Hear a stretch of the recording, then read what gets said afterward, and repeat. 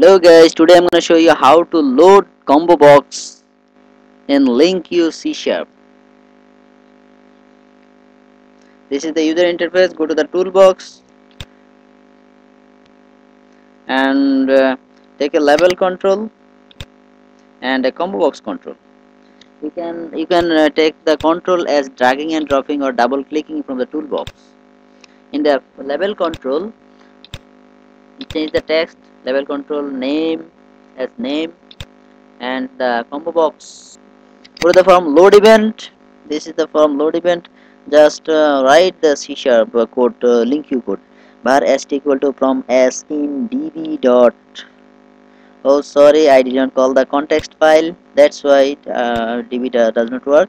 And the context file name is data class 1 dot data context data class 1. Call the linq context.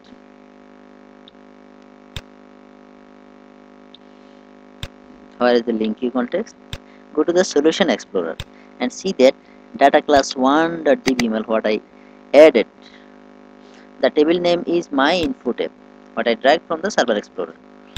Okay, so to call the context, just write as the name.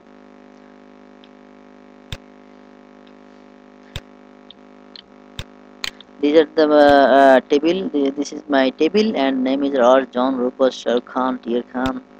Okay. Now call the context as context name. Data class 1 data context db equal to new data class 1 data context. Okay. Now var st equal to from s in db dot my info tab. Select s dot name. What I will show in the combo box? Name. That's why I just select s dot name and close with first bracket s dot name. Now combo box 1 data source equal to st.